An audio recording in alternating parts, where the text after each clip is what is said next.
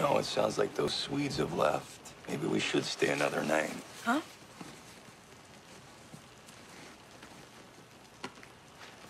Okay, what are you reading? Rebecca Reynolds' journal. Gabe had it. It's all about how she feels like she has to kill Alistair. Who? Her beast.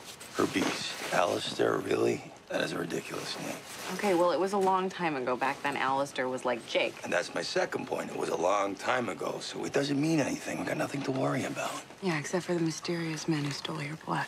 Catherine, come on, you're right, okay? You're getting your badge back. I'm a free man. No one thinks I ripped anyone's heart out. I can walk down the street without a fake mustache. Although right now, I mean, it is raining. I would rather stay inside anyway. Oh, now you appreciate the youth hostel. I know I've always wanted to backpack around Europe. Yeah. Can you put that wig back on? Just one more time. Is that a no?